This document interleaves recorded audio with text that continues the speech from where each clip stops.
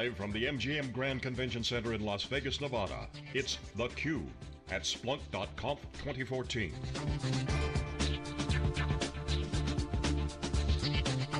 Brought to you by headline sponsor, Splunk. Here are your hosts, Jeff Kelly and Jeff Frick. Hi, welcome back everyone. Jeff Frick here with theCUBE. We are at the Splunk.conf 2014, the 5th annual Splunk user conference at the MGM Grand in Las Vegas, Nevada. We've gone 2 days of wall-to-wall coverage. John Furrier was here yesterday. Jeff Kelly's been here for the duration. I got to step in today with what is really one of our favorite shows. We'll cover about 50 events on theCUBE this year, and I got to say, Splunk show is one of our favorites because we get so many practitioners on. We get people that are actually we had a couple people today that are still kind of kicking the tires a little bit, getting their toe in the water, to people that have implemented stuff, to people that have really started down the journey and really progressed down the journey a little ways, to people that have been coming for years. So another great day, ton of great interviews. It'll all be online, obviously. You can watch them if you missed them live. So Jeff, what do you think? I know you're about Splunk, that we need to Splunk Jeff here, because I think he's running out of steam. No, I'm raring to go. I'm upset we don't have more segments to do today. I could go for another 5 hours. I think it's 3 days next year. We're going to go for 3 days. I agree. We could absolutely pack in another day. There's no question about it. Look, my take on the show is, what I came in here wanting to see was, number one, was kind of the enthusiasm of the attendees. Was it going to match the level of last year? Because last year was pretty incredible. And I'd say it matched it and then some. Just the number of attendees increased significantly. Obviously we're in a new venue this year. They had to expand, they had to go to a venue that could accommodate more people. But the energy is still there. And again, one of the best ways to judge the traction of any software company, any technology company really, is, can they produce customers that are willing to talk about how they're using the tools, using the solutions for delivering business value. And they did that, and they do that every year, and they're consistent in that. And I think that speaks a lot to why they're so successful. They've built not just an application, but a platform that people are driving real business value with. And in this big data space that I cover every day, one of the challenges we've seen is, well, where are all the applications? Because ultimately that's where the value is going to be delivered. There's a lot of innovation going on in the infrastructure and the plumbing level, and that's critical. It's a critical enabler. Things around Hadoop and SQL databases and SQL on Hadoop, et cetera, et cetera. And that stuff is all very important. In fact, you couldn't have a lot of the,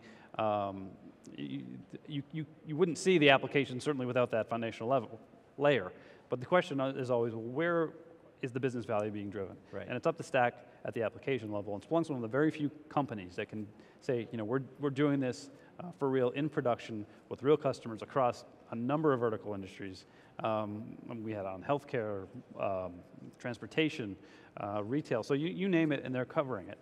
So yeah, there's not much negative you can say about Splunk. They're doing a great job. I think the biggest challenge for them going forward, we touched on it a little bit in the previous segment, one of the things that Sanjay from Cisco brought up is they're going to have to shift from that IT buyer to the business buyer. If they're really going to expand and go, put this into overdrive, there's a much bigger potential customer base if you can open up the line of business buyer, and I'd say they're in a position to do that because of the outcomes that they can talk about in business terms, not technical terms, right. But they still have to execute, right. And they still have to make that shift. So that's one of their challenges. And then of course when you scale, when you're scaling as fast as Splunk is doing, this is a similar challenge that the company Tableau has, a company whose show we did fairly recently, about a month ago. For a company like Splunk and like Tableau, they're very well known for their customer service and their fanatical focus on the customer. As you scale, there's always that risk that you're going to lose that focus. So they've got to maintain that focus as well. I think they clearly have it now. It'll be interesting to see over the next 12 months how that holds up. But really, great show. Love doing this show because you just get such great content. I hope the audience enjoyed it. A lot of good stuff. Yeah, and they really touch on so many trends that we cover at all the shows that we go to, and I'm curious to get your insight because they play with Hadoop, they play with AWS, they play in the cloud, they play on-prem. With Mint now, they're increasing their mobile activity. So and they're doing analytics, right, and big data, and really hardcore big data with unstructured data, structured data, mainframe data, machine-to-machine data. We see and you cover a lot of little parts of that puzzle, but I don't know that there's someone who kind of embraces all of those things so universally. I would tend to agree with that. I mean, I think, as I mentioned, look, the foundational layer, the infrastructure layer is critical as this thing scales out, and and to be clear, Splunk is not positioned as a kind of a storage layer. They're not for large-scale storage. They're not for bringing in, dumping in all your data from 10 years worth of log data and customer data. That's not their role. Their role is to provide operational analytics on fairly quote-unquote hot data that's relatively new. So there's a lot of other parts that are important to this ecosystem. But again, as you move up the stack, you get closer and closer to the business value. And it gets much easier to tell the story as you get higher up the stack. It's very difficult to translate how MapReduce is going to create business value. That's right. A tough story to tell. Not that it doesn't happen, but that's a marketing challenge for sure. Right, but it's much easier to say, well, we have an application that's going to allow you to increase efficiency by X% on your trains, and that's going to save you millions of dollars on fuel costs. Right.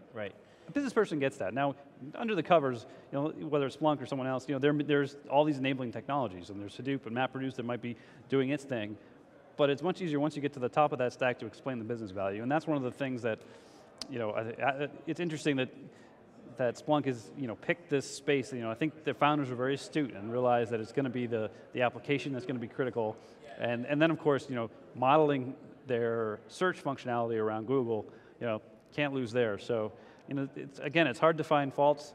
Splunk's doing a great job, and looking forward to being back next year and seeing what their customers are up to by then. Yeah, some of the other potential gotchas that came up on the analyst call that we listened to a little earlier is, it takes a long time to get their salespeople up to speed. I think it's about a year before they figure their salespeople are what they call tenured and really producing revenue at a good rate, because it's not an easy sale and there's so many solutions.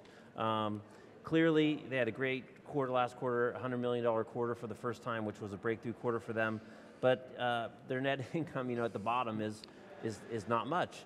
If any, or slightly negative. But, everyone talks about the fact they've got terrific gross margins at the top line, but they're investing heavily, they're growing.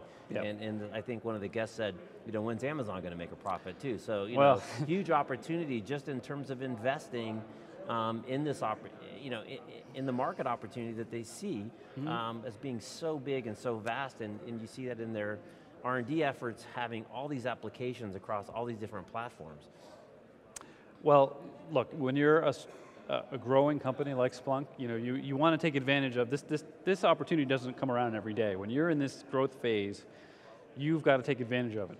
So, while they're on track to do $420 million plus in revenue this year, I'm quite confident that their goal is not to be a $500 million company. They want to be a multi-billion dollar company, and in order to do that, you've got to gain massive adoption.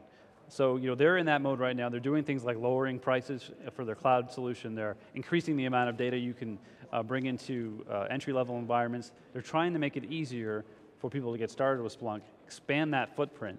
And as the company matures, then they can ratchet up the revenue and, ratchet up the profit by maybe scaling back a little bit on what they're funneling back into the business for R&D. Now, of course, this is a delicate balance because they've got to continue to innovate. There's plenty of companies out there that are going to be nipping at their heels. Startups that are seeing what Splunk is doing and saying, well, we can do that and we can do it better, so we're going to go after that market. And then you're going to have on the other side the big players, IBMs of the world. They're not going to just sit back and let Splunk take this market. So it's going to be extremely competitive. I mean, we've sized this big data market. It's going to be $50 billion plus market by 2017.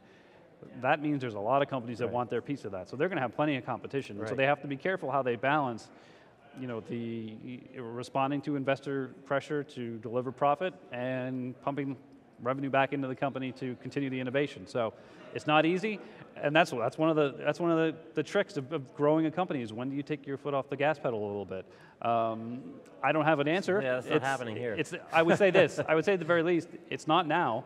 They've got to continue to scale this thing. Yeah. So the question is when, and we'll see. And a lot of it will be based on, I think, to some degree, they probably won't want to say this because they want to, Splunk, like any good solid company, is going to say, we respond to our customers first and foremost, and that's true, but it'll be interesting if the pressure starts ratcheting up from Wall Street and from investors to return more of a profit and return more of that money to the shareholders. Right. We'll see how they respond. Right. But right now, I think shareholders understand, or getting better understanding of Splunk. We've talked, of course, of the last 2 days, how it is a bit of a challenging story for Wall Street to kind of get their arms around Splunk and what they do, because are they apps company, are they a platform company?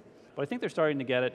And smart investors who are in this for the long term understand that now is the time to invest in growth, right, not to scale back. Yeah, and Jeff Bezos has been doing that for decades now, right?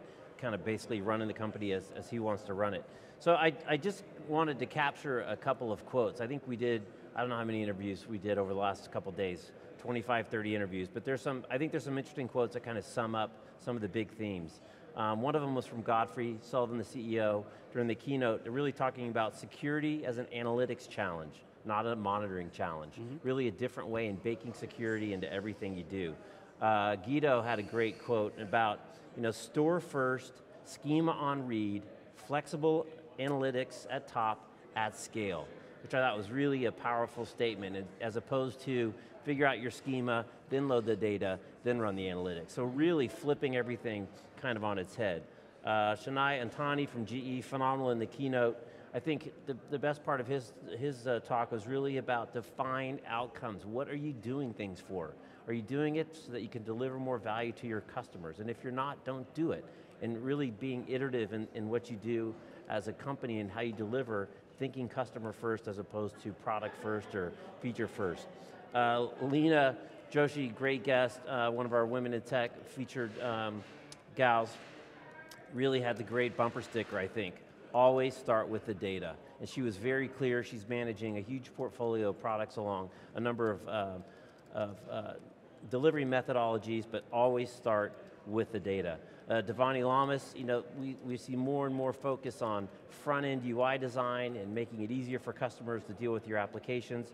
And really her great quote I thought was combining human insight and intuition and powerful computing power, really leveraging what computers can do and what computers can do well, and really that's some of that automated pattern recognition that they put into the 6.2 release. Mark Graff, the security keynote, you got to watch it.